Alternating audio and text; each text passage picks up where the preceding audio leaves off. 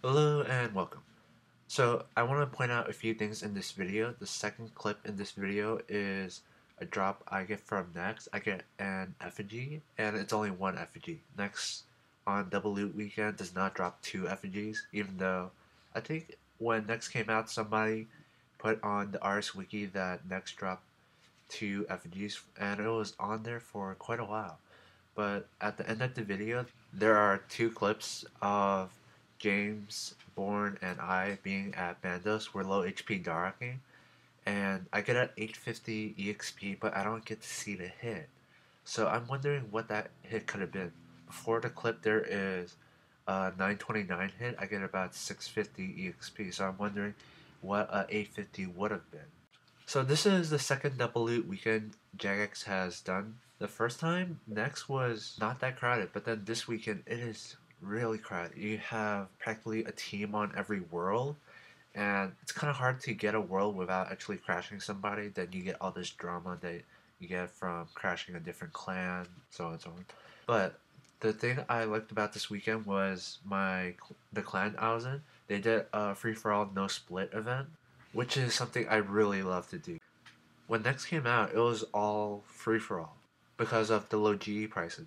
So you could make a lot of money if you knew how to Next. Because in the free for all teams in my clan, you got to keep whatever you got except for the next items. So the Onyx bolts, Torstal seeds, if you got any of those, you got to keep it.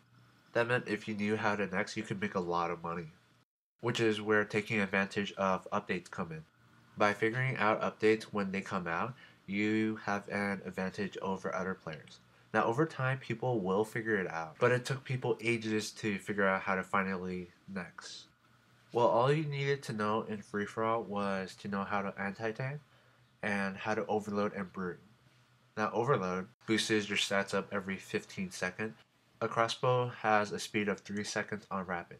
So if you brew every 5th crossbow hit, which is 15 seconds, you'll stay potted. Now, this doesn't work too well with Mage because Mage only goes up by 7 and you brew lower than that.